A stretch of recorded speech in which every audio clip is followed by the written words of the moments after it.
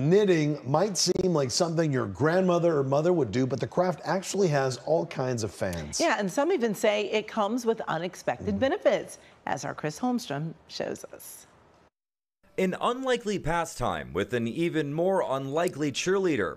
David Orozco says knitting and crocheting combats a common condition affecting more than 8 million Americans. He's been at it a while, a long while. I've been knitting since I was 9 or so. That's 60 years, give or take. He puts the craft in arts and crafts with incredibly intricate creations. I've been working on this project on and off for 10 years or more.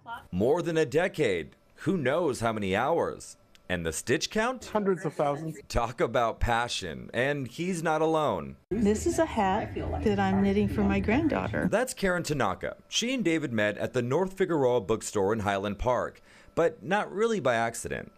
My son came here and he saw people knitting.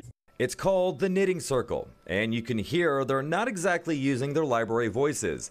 David asked if the store would host a group of strangers for what's become a unique social event. We don't talk about knitting, really.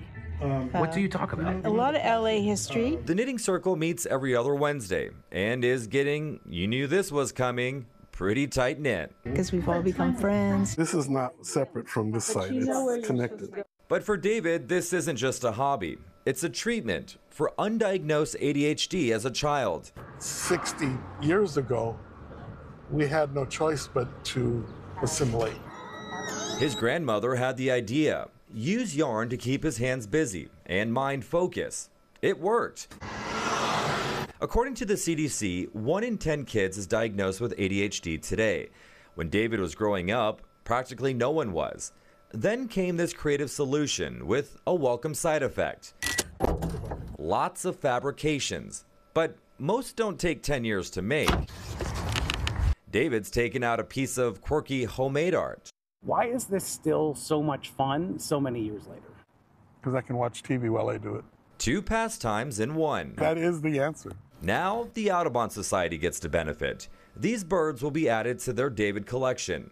They might be gifts, but David says he's the one who's been gifted a lifetime of comfort, thanks to one really smart grandmother way back in the 1960s. Chris Holmstrom, KCAL News.